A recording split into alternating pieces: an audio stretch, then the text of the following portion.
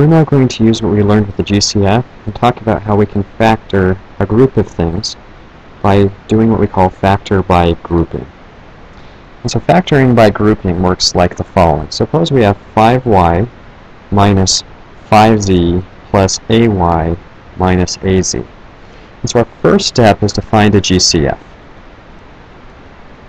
But the only thing that goes into 5y minus 5z, positive ay, and minus az is 1. So I don't have a GCF that's useful.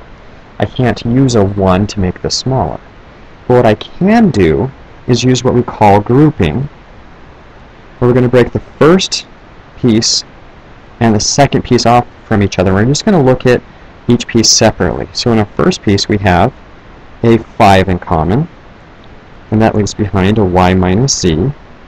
And the second piece we have an a in common, which leaves behind a y minus c.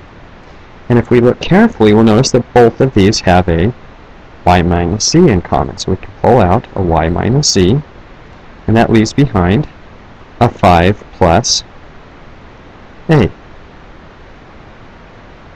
And thus we have factored this down to its smaller factored form pieces. And if we were to check our answer, y times 5 is 5y, y times a is ay, minus z times 5 is minus 5z, and minus z times a is minus az. And just by swapping the middle two terms, we're back to where we started. So that's the idea behind factoring by grouping, is to break it into half and see if we can make the individual pieces smaller. So let's look at another example.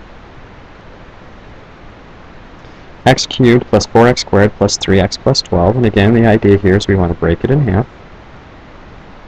And so our first one we can pull an x squared out of, which is going to leave an x plus 4. And of our second two, we can pull a 3 out, which leaves an x plus 4. This then gives us an x plus 4 in common.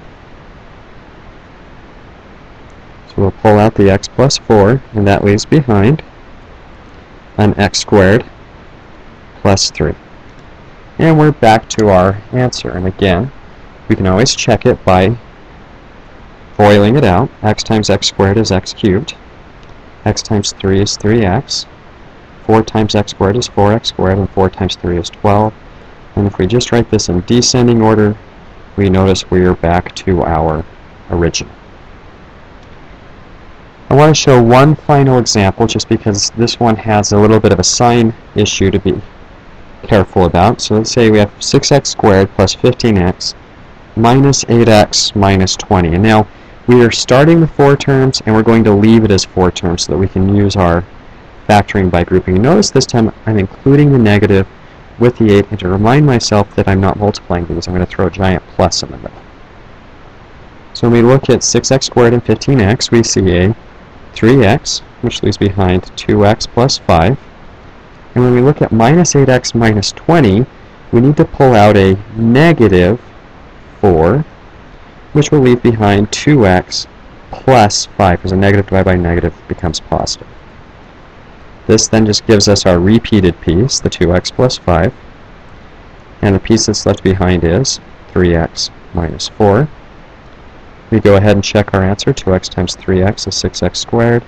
2x times minus 4 is minus 8x. 5 times 3x is plus 15x. And 5 times minus 4 is minus 20. And again, notice we're back to our original once we switch the middle two.